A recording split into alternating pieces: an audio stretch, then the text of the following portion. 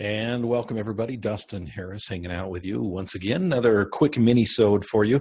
Just got out of a great staff meeting, and I do mean great. I started doing something a little different lately with my staff meetings that I can't wait to share with you. First, I want to remind you that we are sponsored by Anow Software. Folks, if you are interested in making sure that your appraisal business is handled correctly and efficiently, you want to check out Anow. You can go to anow.com. It's anow.com/coach and find out why the appraiser coach uses Anow software for his management software. anow.com/coach. Folks, I just got out of a great staff meeting, as I mentioned earlier. I couldn't wait to share with you this is a small thing. This is going to be a very quick mini-sode, but I'll tell you, this is it's changed the way that we do staff meetings. Let me just set this up by telling you how our staff meetings used to look. And by the way, if you're not doing staff meetings, you need to be. Even if you only have one other employee, I don't care if that employee is your spouse. Okay, and I mean that. If your employee is your spouse, you still need to be having staff meetings. Why? Because as a business owner, you are a business owner first and an appraiser second.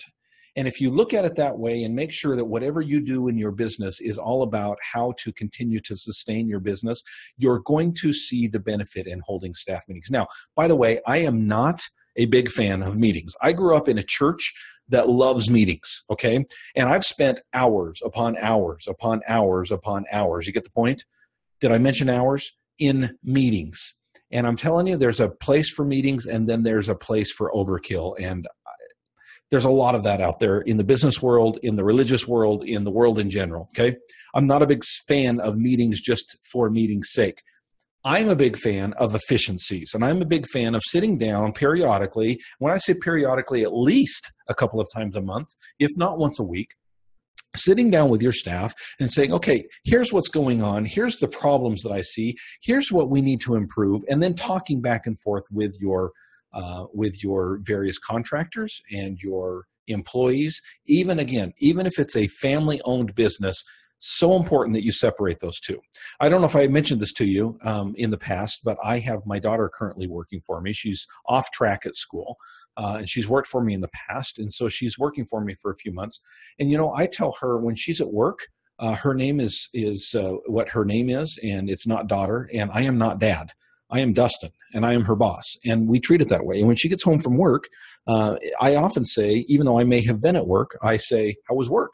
And I talk to her as a dad when she's home, but as a boss when we're at work. And I think that's important to separate those two, because psychologically it allows you, I think, to be more efficient and to just do things the way that businesses should be run. Okay, kind of a side note, kind of a tangent there. But it does relate, because I think sometimes I talk to appraisers and they say, well, Dustin, that's fine and dandy for you because you've got, multiple employees and multiple contractors, and I can see the purpose of holding a staff meeting. Folks, I'm telling you, again, I'm going to stress this.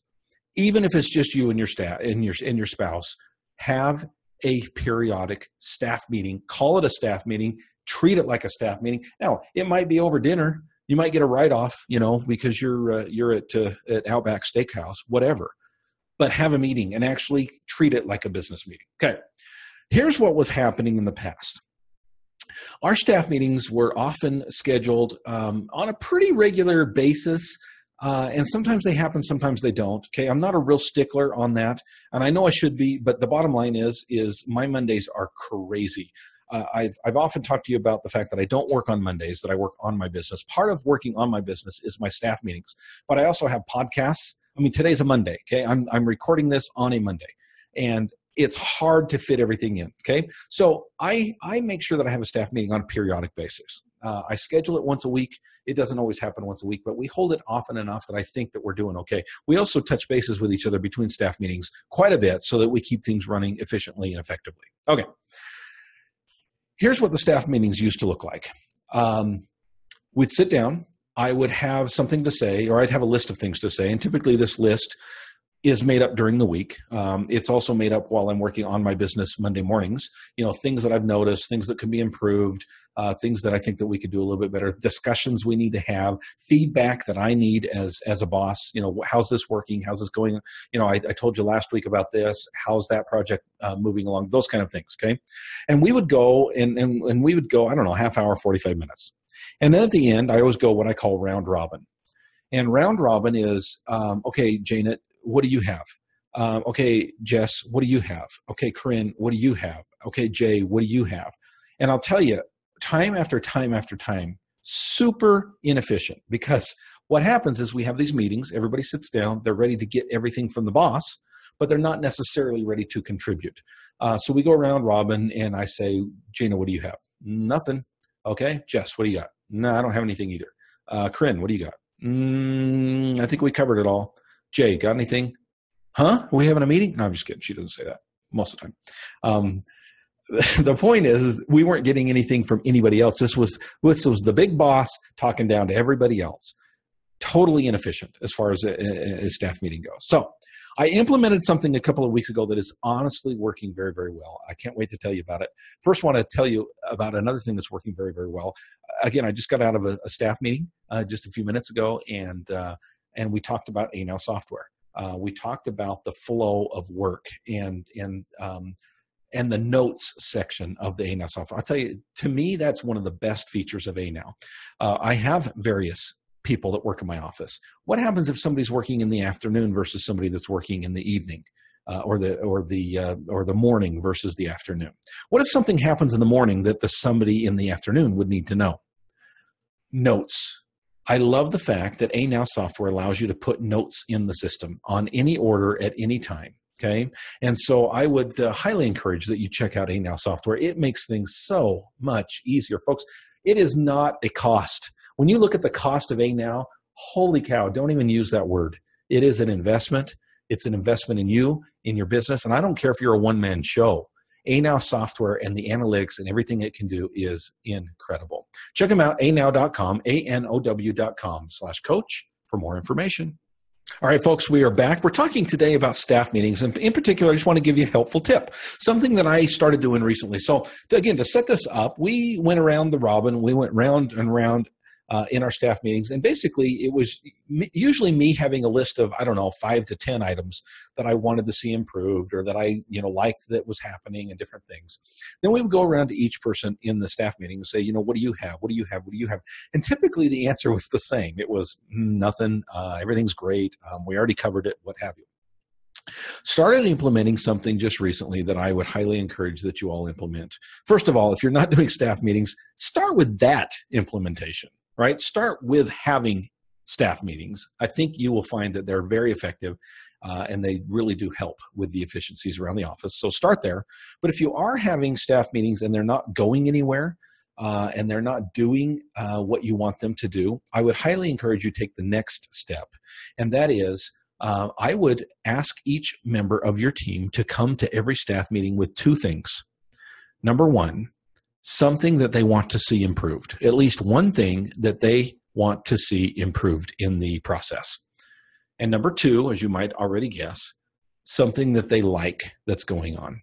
Okay. We've tried that the last couple of staff meetings. The first one, honestly, didn't really go very far because I think they thought I was just kidding when I told them the time before. Now they know I'm serious.